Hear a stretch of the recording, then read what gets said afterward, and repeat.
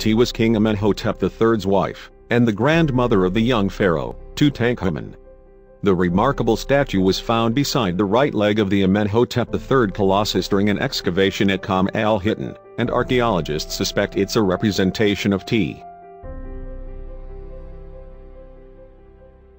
While all other depictions of the queen that have been found to date were carved from quartzite, this rare statue is made from alabaster. And it's beautiful, distinguished, and unique, said Dr. Khaled Al-Inani, Minister of Antiquities. Dr. Herg Seruzian, who led the excavation, says the statue is in very good condition considering its age, and has maintained all of its ancient colors. The researchers are now working to restore it, according to Egypt's Ministry of Antiquities.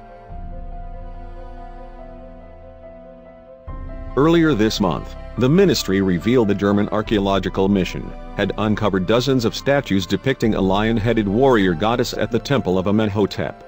It's thought they were arranged thousands of years ago to protect the ruler from evil. Researchers with the excavation in Egypt discovered 66 well-preserved statues of Sekhmet near Luxor.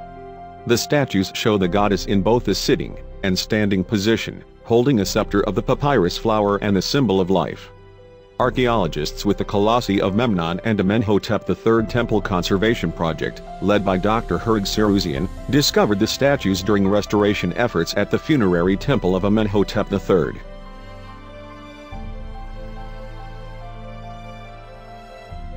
Sekhmet was thought to be a powerful goddess, and the ancient pharaoh requested many statues be made in her image, to protect the temple from danger.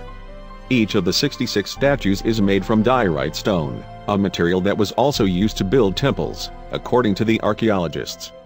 The statues have managed to withstand the years, even after a devastating earthquake destroyed the temple, and the team says their discovery is of great technical, scientific, and archaeological value.